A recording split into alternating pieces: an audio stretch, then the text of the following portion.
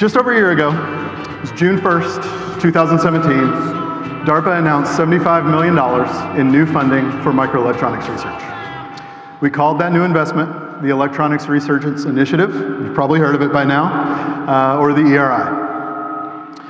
For $75 million, the goals were pretty ambitious. It was simply to help redefine the future of the microelectronics industry. Since then, we've been able to announce a much larger commitment of $1.5 billion over the next 5 years. The goals are the same. The challenge is just as large. Why do we think that we need to help redefine the future of the electronics industry? There are a lot of reasons. I'll give you two very simple ones. One is that transistor scaling will not last forever. Another is that much larger investments by other countries in their manufacturing base threatens to destabilize market forces and potentially our national infrastructure. We believe that invention and innovation are the right responses to those challenges. But the ERI is not just about money, and in fact, what I want to talk about today is primarily partnerships and relationships. DARPA has a long history of working with the commercial semiconductor industry to tackle hard problems.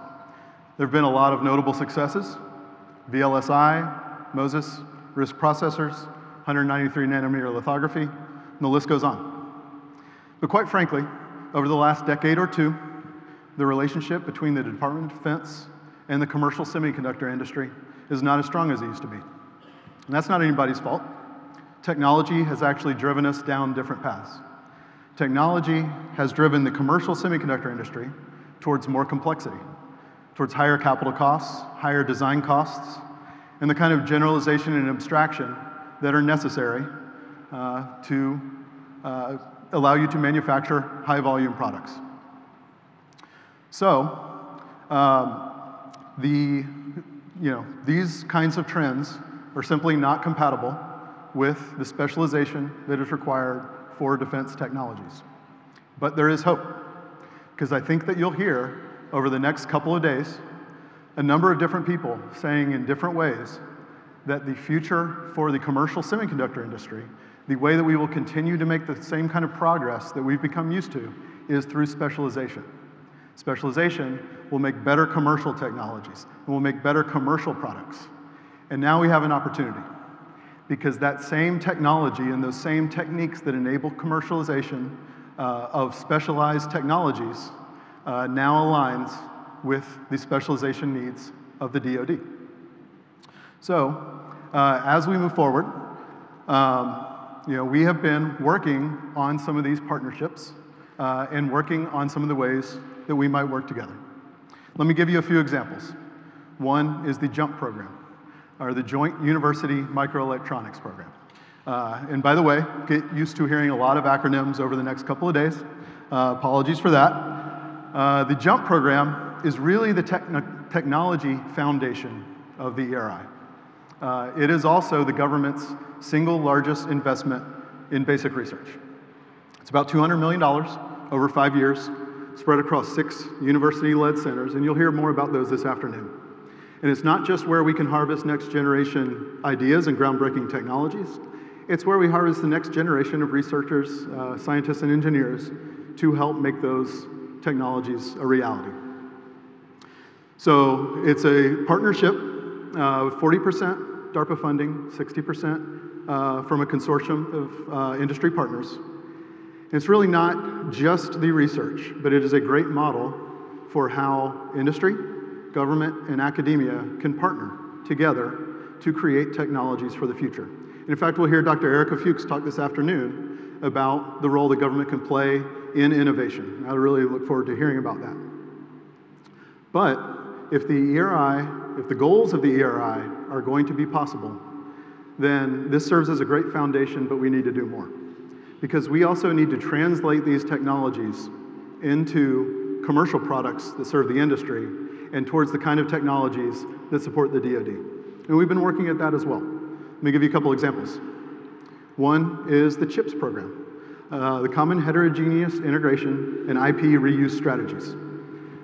CHIPS program you'll hear more about tomorrow, but fundamentally it is about taking complex processors, or SoCs, and breaking them up physically into modular chiplets that can then be reassembled with minimal impact on performance.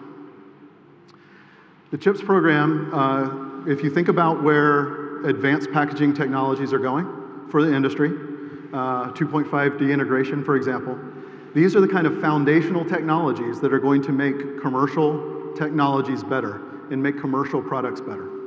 But they're also a great opportunity for the DoD, because now we can leverage the best of what the commercial world has to offer and yet customize it for our needs. And to do this, we need those partnerships. This is an example of where the best EDA, manufacturing, integration, and defense base to define the requirements and the needs for this technology for our applications can come together. Let me give you one more example. The CRAFT program, Circuit Realization at Faster Timescales. The CRAFT program has a goal of dramatically reducing the time and effort that it takes to design a complex processor or SoC. Of course, that's something that we can all get behind. Industry bears the largest brunt of design costs, but it's also important for the DoD, who typically has much smaller teams trying to tackle complex problems. The CRAFT program, again, is also a great example of partnerships. It is an example of taking technologies created in academia and developed in academia, but partnering those teams with commercial partners who know how to bring those technologies into commercial products, supported products that can be used by a wide variety of people, but also partnering with our defense base to make sure that our defense partners are as good as anybody in the world at using these cutting-edge tools. So we've been working at building these relationships and building these partnerships and forming what we think of as ERI, which has this kind of structure. JUMP is the foundation. The programs you just heard about, and a lot of the programs you'll hear about over the next couple of days, fall into one of three technology categories we call materials integration, designs, and architectures. None of this matters unless they come together to create a new national electronics capability. For the ERI, the goal is the 2025 to 2030 timeframe. What is a national electronics capability? It is an innovative and dynamic US-based industry and the ability for our defense partners to access and leverage those technologies. So that's the goal. And how did we get here? I mentioned the $75 million announcement about a year ago. Once we did that, we held what we called the Summer of Listening.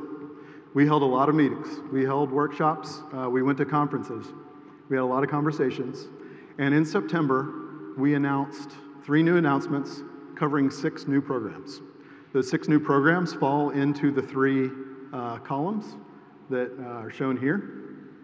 And those new investments are what we call the Page 3 investments. You'll hear more about the name tomorrow. But those Page 3 investments were what we announced in September.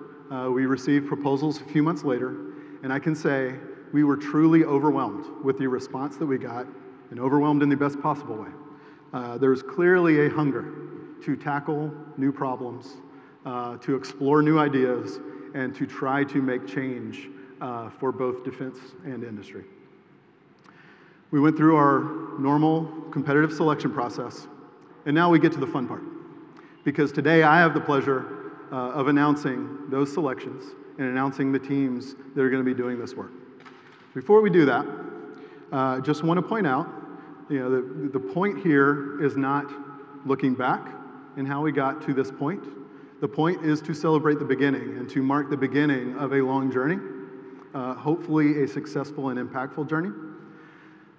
The teams that you'll see represented in just a few minutes are the teams that are going to be developing these new concepts and these new ideas. It's going to be a lot of work, and there will be some failures. It is truly our expectation that these technologies, though, will form the foundation that let us help to redefine the future of the electronics industry. And I want to point out one other thing. These are the Page 3 investments. That is not all of ERI. This is not the end of the process. So I hope you are all thinking about these technologies, how you can contribute, and what we should be doing in the future.